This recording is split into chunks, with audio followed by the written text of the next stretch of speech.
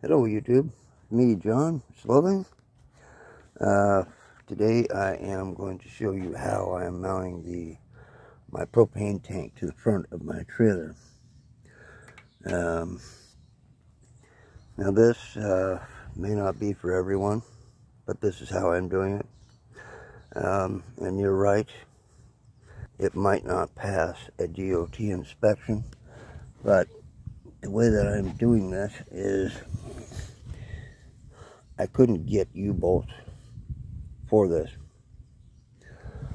So I'm taking this rod and making my own U-bolts.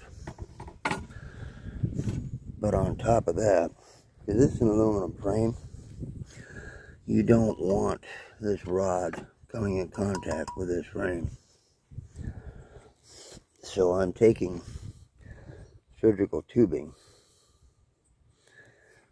and covering the bolts with this surgical tubing. You also got to be careful because, you know, you got wires under here and things like that, so make sure you go under the wires opposed to over the top of them. And then up here I have some of these oh hell, I don't know what they're called, molly nuts or whatever. See if I can find one real quick. These guys right here.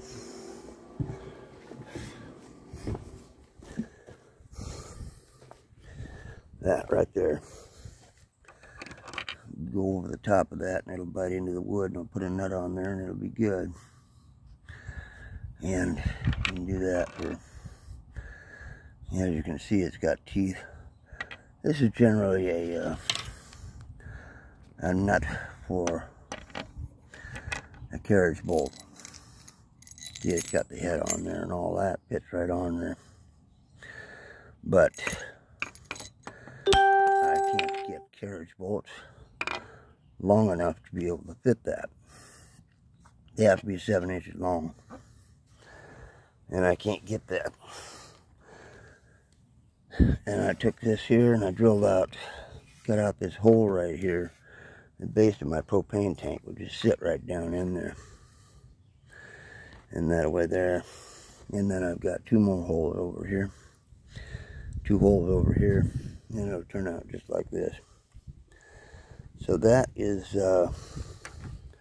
how I'm doing my propane tank. I just thought that I would tell you. By the way, this is 3/4 inch oak plywood, so it should be pretty stout, especially once I paint it.